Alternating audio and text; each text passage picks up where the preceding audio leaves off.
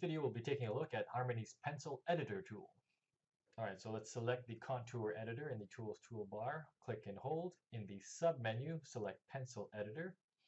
And now if you click on this butterfly on the right with the uniform pencil strokes,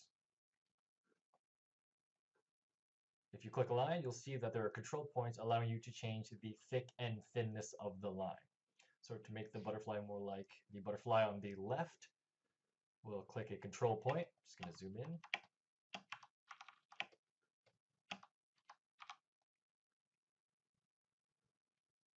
And start editing the line.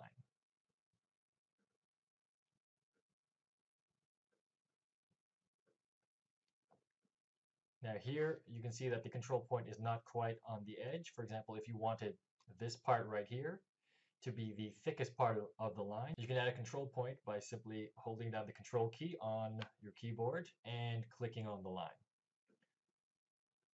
And you can also delete any other control points that you don't need.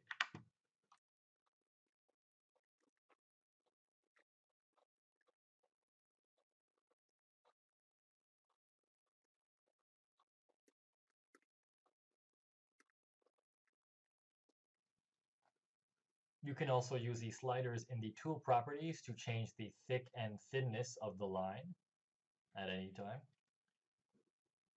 Here at the bottom are the function modes for the pencil editor, and to find out more about what they do and how they function, simply click Help and search in the online help for the pencil editor tool.